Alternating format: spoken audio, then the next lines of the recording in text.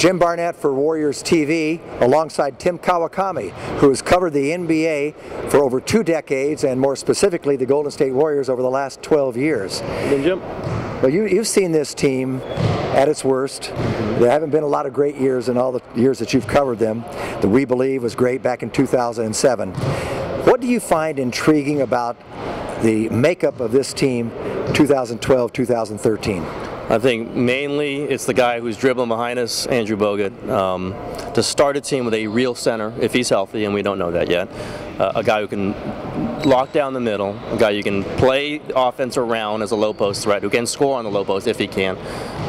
That's totally different than anything you've seen in decades here.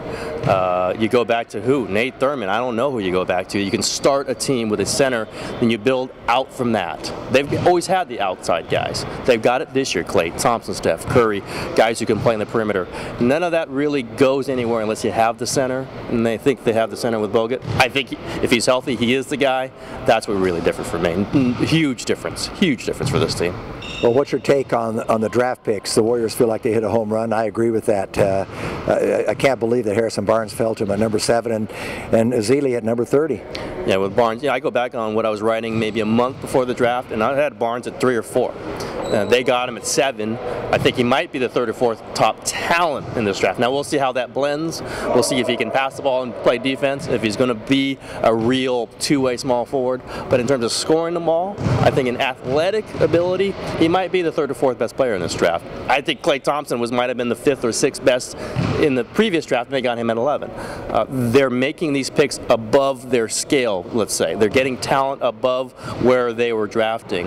That's how you get better. At those positions specifically, you got to get to the highest level skill. Now, how will Harrison Barnes blend? We'll have to see that. How will he adapt to playing with Bogut and Curry and Klay Thompson?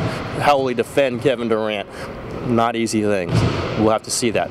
Talent-wise, I like it. Ezeli, I think they drafted for your pure need, backup center. And you want a guy who can hustle, play defense, and we haven't seen him rebound in college that much, but I would assume he's going to be able to rebound a little bit. These are value where you need to pick up value in the draft. I think they got it. I think Draymond Green is a value in the 2nd round. I don't think he's going to be a starting player, but I think he's going to fit a lot of different things. This is not the tradition of the Warriors, is to kind of pull in value at every pick. It's kind of been the hit or miss, and maybe those guys leave in a couple of years. I think they're building something here. If they do it correctly, keep on doing it, where they get the right value and they keep the right players. Do it in a methodical, thought-out way, the way San Antonio has done it, the way Oklahoma City is doing it. First time I've been able to say that the Warriors have a shot at doing this, have an idea about how to do it. Haven't been able to say that in a long time.